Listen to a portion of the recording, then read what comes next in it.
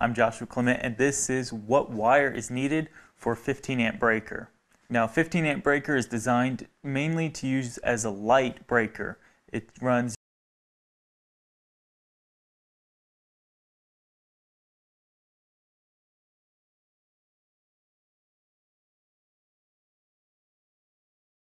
breaker.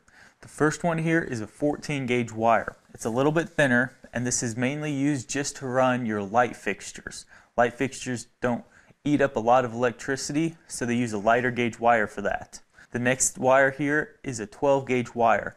This is most commonly used for your wall outlets, but I'll run my ceiling fans in this because ceiling fans use a little bit more electricity, so you want to put a little bit bigger gauge wire through there, that way you can handle that without popping so many breakers. So both these wires right here are okay to use with a 15 amp breaker.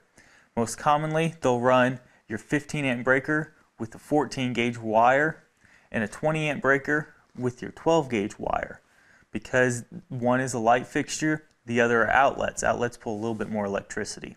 Now each place is a little bit different in their electrical code, so the best thing to do is go ahead and figure out what they recommend in your area according to the code. Thank you all for watching, and good luck with this project.